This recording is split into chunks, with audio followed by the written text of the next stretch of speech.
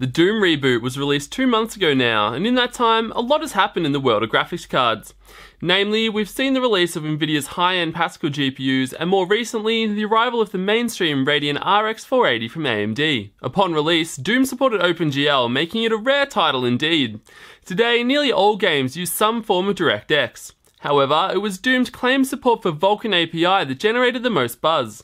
We were told Vulkan would be patched in at a later date, though it was demonstrated running on Nvidia's GTX 1080 at their press day in Texas on May the 6th. Since then, I've been waiting eagerly for the day when I open up Steam and finally see Doom being patched up to support Vulkan.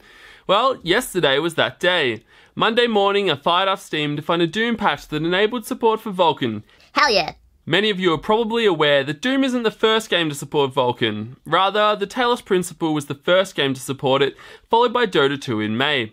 That said, Doom's the first AAA title to use Vulkan, and as a fast-paced first-person shooter, it's an interesting pairing. So we can assume id Software has been working with Nvidia on Doom's Vulkan support, but what about little old AMD? Well, the developer says it's worked with both Nvidia and AMD on a daily basis since late March to bring full Doom and Vulkan driver support to the community. Like DirectX 12, Vulkan is a low-level application programming interface. However, while DirectX 12 is the successor of DirectX 11, Vulkan is the successor of OpenGL, a dated API created by Silicon Graphics way back in 1992. The Kronos Group obtained the standard in 2006 and has been working on its successor ever since. As a low-level API, Vulkan gives developers direct access to the GPU and offers more efficient multi-threading capabilities. For the end user, this translates to better overall performance, and in the case of Doom, it'll allow those with older video cards to run the game at much more acceptable frame rates. That being the case, I'll be comparing all the current generation and most of the previous generation AMD and Nvidia GPUs in Doom using OpenGL and Vulkan. I'll also be running a few old GPUs as well to see what the benefits are for those using legacy hardware. To enable Vulkan in Doom, simply navigate to the Advanced Settings menu and switch the Graphics API from OpenGL to Vulkan. The game then resets, exiting and then reloading as the changes are being made. Before I jump into the benchmarks, here are a few quick notes. All tests were conducted using my GPU test rig, which is built inside the Corsair Carbide 600C with an Intel Core i7 6700K clocked and locked at 4.5 GHz. For a full list of the system specs, please check the video description. You'll also find a detailed video index there as well. As always, I'm using reference AMD and Nvidia graphics cards unless otherwise specified. Okay, so first let's take a quick look at how all these current and previous generation GPUs compare using OpenGL at 1080p. Using the nightmare quality settings, along with TSSAA, we see that the Nano and Fury X struggle against the likes of the GTX 970, not something you'd expect to see. Likewise, the GTX 960 outpaces the R9 380 comfortably. Now with Vulkan enabled, I've resorted the graph from fastest to slowest and we see quite a different lineup. The GTX 980 for example went from the 4th fastest graphics card when using OpenGL to the 4th slowest with Vulkan. This is down to the fact that the 980's performance was boosted by just 3.5%, while the R9 390 for example found an extra 51%, which is actually incredible. Even the new affordable RX 480 is able to outpace the GTX 980 when using Vulkan, rendering an impressive 128 FPS on average. Another big shock is the R9 380, which went from 53 FPS to 85 FPS, a massive 60% jump in performance. At the top of the AMD food chain, we find the Fury X enjoying what's also a massive 52% increase in performance. This is an incredible result for AMD, as it means the Fury X is actually 8% faster than the GTX 1070 and just 14% slower than the GTX 1080. Moving up to 1440p, let's first take a quick look at the OpenGL results. Again, we see the Nano struggles against the GTX 970, while the Fury X is only able to match the GTX 980. The GTX 960 easily beats the R9 380 as well,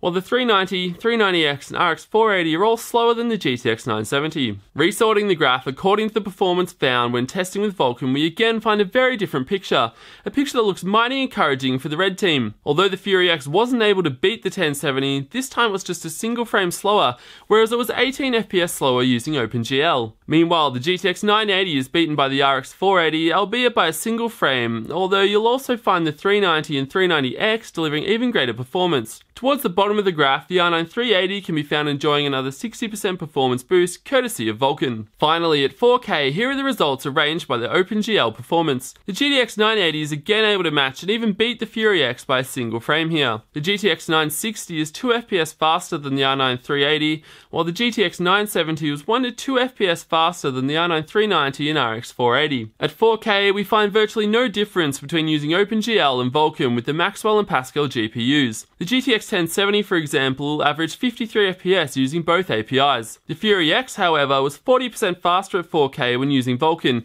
allowing for a huge jump from 37 FPS to a very playable 52 FPS. This jump also placed the Fury X on par with Nvidia's 980 Ti and 1070. Noteworthy gains can be seen when looking at the recently released RX 480, where we went from a dicey 31 FPS using OpenGL to a much smoother 42 FPS with Vulkan. The R9 390 and Nano also saw similar gains. Incredibly, the R9 390X was just 2 FPS slower than the GTX 1070 using Vulkan. I believe the 390X and 390 are doing so well here in relation to the Fury X and Nano due to the limited 4GB memory buffer of the HBM cards. The Fury X and Nano are certainly powerful enough to utilize more memory, so this could be an issue at 4K using the TSS AA setting. Before wrapping up the benchmarks, I wanted to take a look at how some of the older AMD Radeon graphics cards benefited from Doom's Vulkan support. What I found was graphics cards such as the Radeon HD 7970 and R9 280 didn't receive much of a performance boost at all. In fact, the gains were similar to what was seen with the Nvidia Maxwell and Pascal GPUs. Initially, I put this down to them being GCN first-gen parts,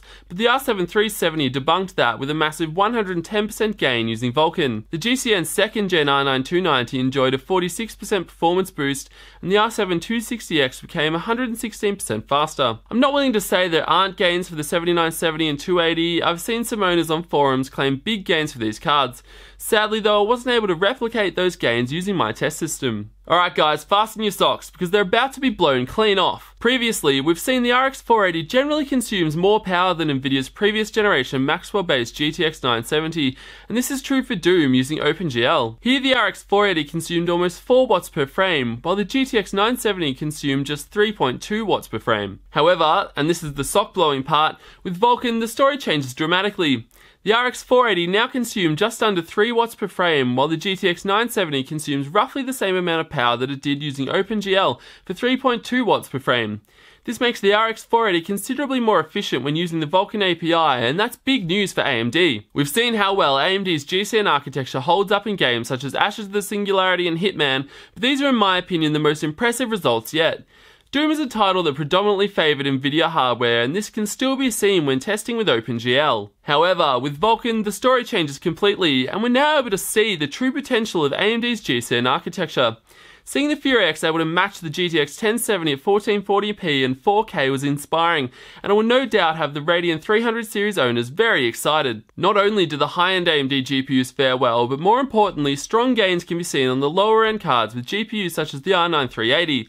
It was also great seeing strong gains on truly low-end discrete GPUs such as the R7 370 and R7 260X. Oddly, we didn't see any real gains from the 7970 and 280, but this could have just been an early teething issue. I expect there'll be another update made to the game soon, as we did encounter a few issues when testing.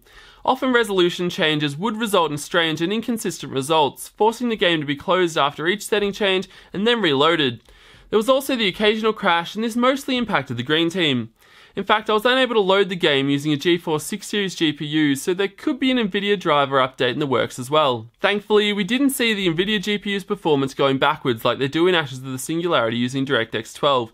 At times, there were gains to be had, although they only appear under CPU-limited scenarios such as the 1070 and 1080 at 1080p. That said, some GeForce owners are reporting a decline in performance when using Vulkan, so I'll continue to do some investigating with different hardware configurations. On that note, performance gains received when using the Vulkan API will vary depending on the CPU used. For example, a weak CPU with a strong GPU will see much larger gains than pairing a strong CPU such as the 6700K at 4.5 GHz like we did with a strong GPU. By working closer to the metal, Vulkan is able to bypass the CPU and feed the workload directly to the GPU, so where the CPU's performance was once really important, it's much less so now. Doom's implementation of Vulkan is really exciting, and if this is a sign of things to come, then the future looks very bright for AMD. It seems like we've been waiting forever for the GCN architecture to pay off, so could Doom's Vulkan support mark the turn of the tide? Let me know what you think in the comments. I'm your host Matt as always, and I'll see you guys next time. YouTubers like me depend on your support to continue improving the quality and content of our videos. To support the channel directly, consider becoming a patron to also get access to a heap of cool rewards and exclusive giveaways.